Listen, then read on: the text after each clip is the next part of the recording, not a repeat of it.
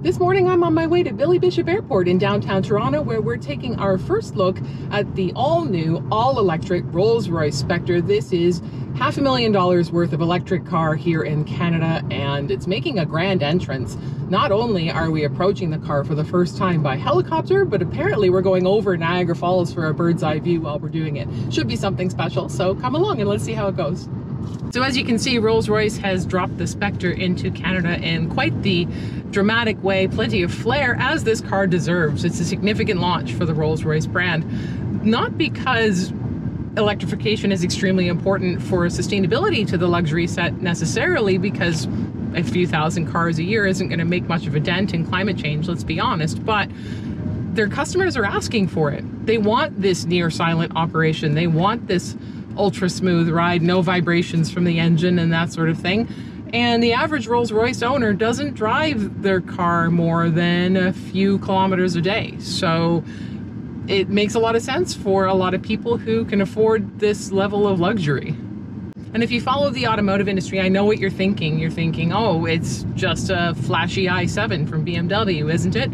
No, it's not. There's a few parts that are shared, but for the most part, this is a Rolls-Royce product. It's built on the same platform as the Rolls-Royce Ghost, and that platform was always intended to host electrification eventually. And it had to be a Rolls-Royce for this car to meet the brand standards. They say it needed to be a Rolls-Royce first and an EV second, and that's very much how the car was designed. From a power perspective, this is a dual motor propulsion system, and it has 584 horsepower, 664 pound-feet of torque. It can get from 0 to 100 in 4.5 seconds, or 0 to 60 in 4.4 seconds. That is pretty darn quick for a car that weighs 6,371 pounds, and that's just a tick under 2,900 kilograms. You don't feel that weight at all when you're driving this thing, and I'm sure that's what you're waiting to hear, is what does it feel like? I've had the privilege of driving Rolls-Royces before. I've driven a Ghost, I've driven a Phantom, and one of the things that was suggested to us here is that it wouldn't take us long before we forgot we were driving an EV and just felt as though we were driving a Rolls-Royce. That is very accurate. The main difference between driving this and driving any other Rolls-Royce is the sound. And a typical Rolls-Royce environment, it feels like driving a cloud, right? It's that seamless contact with the road. You feel connected, but you feel very much like you're floating over it also, because it's just very smooth, very composed. And the idea is that you just glide over the road surface. As far as drive modes go, there are two, on and off. And that is by design. There's not really a need for a sport mode in this thing. It is ready to sit you back in your seat when you want that level of power, but most Rolls-Royce drivers are not going to drive their cars that way. So on and off for the purpose of this vehicle is really going to do just fine. The one adjustment that you can make is there's the drive mode, and then there's also a B mode, a brake mode, which turns on the regenerative braking, and that's to, of course, help preserve some range. And that really is exactly what it sounds like. It's one pedal driving, and you turn it on and off, and away you go. That's as unfussy as the people who drive this car will want it to be. In other Rolls-Royces, you do have that sort of thrum of the engine in the background, and that's the only thing that I would say is missing from the experience. And it's not that it's missing, it's that it's different. These cars are meant to be for people who don't want to be disturbed by being in the car. They're often used as chauffeur cars, and people sit in the back and work and watch movies and sleep and relax and want to have that luxurious, not overly sporty experience. Now, it's not that there's a lack of power here. Woo! There's just as much power as there would be in one of the V12s. It's just different. It's instant torque instead of building up to the torque, and it's just as powerful, and it's just as impressive, and it's an experience driving one of these.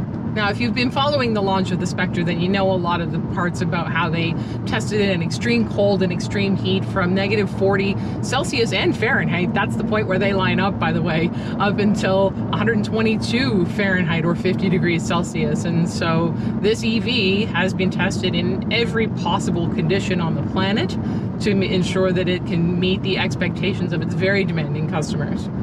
There's been no official Canadian testing for the range as of yet. So the US figure from EPA testing is 260 miles. If you convert that straight from the EPA figure, then you get 418 kilometers. When we got into this car, it had a 75% charge and was showing a range of about 350. So that math adds up. Peak charging speed is 195 kilowatts, and that's not the fastest in the industry, but that's also not something that Rolls-Royce was prioritizing. They feel that their customers are going to charge at home and charge at the office and not really drive long enough distances to need to do any fast charging in between, so that speed is there when you need it, but also it's capable of a 22 kilowatt home charge, level 2 charge, and that's the higher priority and the thing that makes the more sense. And this is a large car and you feel it, so it's about 5.5 meters long, that's 215 inches, but done in a coupe style with coach doors. It all comes together into this just beautiful package. I think this car is just about perfectly designed for my taste. All the usual touches, they haven't skipped on the grille at all. It's the traditional Rolls-Royce grille, despite the fact that this is an EV, and all the little details that you expect are here in this Rolls-Royce, like the center cabs and the wheels that align when you stop, and the umbrella that's tucked away inside the door. The Starlight headliner that looks like a galaxy full of stars as you're sitting from the back seat. And yes, this car starts at $500,000 Canadian, but from there your only limits are your budget and your imagination. You can build this car to any specification, any color combination, and any feature you can dream up that you would possibly want. Part of the exclusivity of ownership is how much you truly can make this vehicle your own from top to bottom, and every corner, every inch, every millimeter inside. In case you're curious what that back seat is like, because this is a two-door, it's not designed to be a chauffeur car, this car. This is a Rolls-Royce that's meant to be driven, and yes, they do make those. The Ghost is another one. But the back seat is actually quite comfortable. This exact car doesn't have the champagne cooler, it doesn't have a TV back there or any of those things that you might get in cars that are more intended for that purpose from Rolls-Royce. But it's a comfortable space. There's plenty of headroom and legroom, and the seats are nice and comfortable, and it's a little bit of a wiggle to get into, but once you're there, it's spacious. It may not be the back of a limousine, but it's certainly not a penalty box either. A few other things that are new for the Spectre: fully digital instrument cluster. That's never been done before, and also you can customize it to match the color scheme of your car, and they'll do that for you at the factory, which is kind of cool.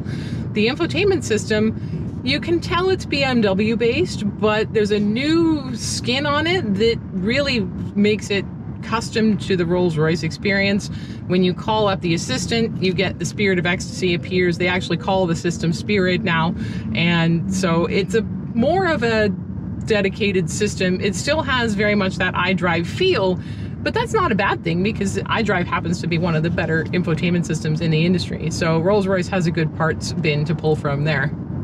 We got to know this car today with some of the experiences that Rolls-Royce owners would be likely to seek out if they were driving around in the Niagara region. We went from Niagara Regional Airport to 13th Street Winery for some of their famous butter tarts, had lunch at Pearl Morissette, one of the most exclusive reservations in the Niagara region and one of the top restaurants in the country.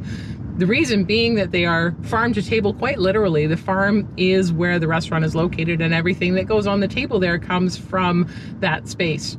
And it was overall just a very fitting way to get to know this car within a range and timeline that the people who would buy it are most likely to use it.